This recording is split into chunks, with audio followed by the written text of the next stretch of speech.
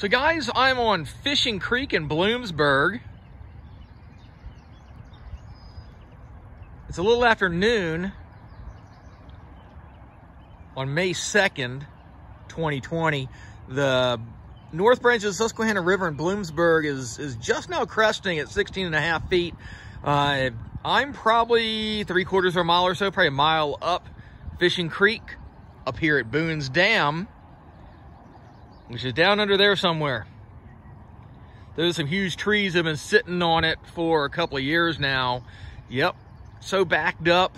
Down here behind us, we got the covered bridge. They've actually got the road closed off, so you can't go the opposite direction and drive along the river. But I'll try to drive around and get some more footage for us. But this is what it looks like about a mile up Fishing Creek. In some of the spots, it's pretty much up to the level of the road here behind me. And like I said, Boone's Dam is totally underwater. You can't even like see a ripple off of it. It's that far over it.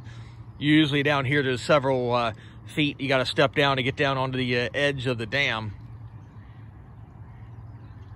Let's see what else we can find.